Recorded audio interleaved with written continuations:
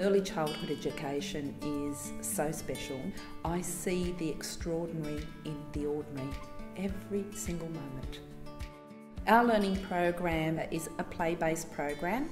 Teachers set up play provocations for children where they are able to lead their own learning projects. Some days we have specialist classes such as music, science, library, but every day is very different.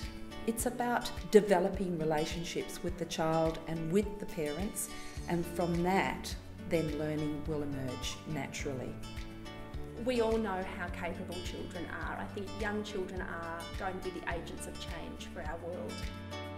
This is Toorak.